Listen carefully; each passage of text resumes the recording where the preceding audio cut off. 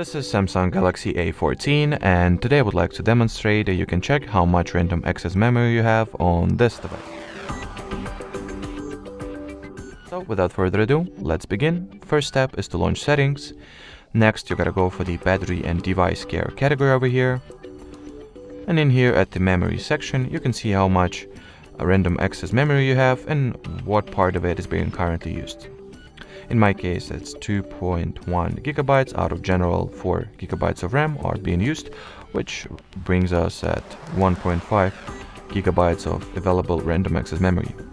You can even tap at this section over here and set up the RAM Plus feature or see more detailed app statistics or app RAM usage, or even clean the RAM by tapping at the respective button. Alrighty, so that will be it for this video. Thanks for watching and bye bye.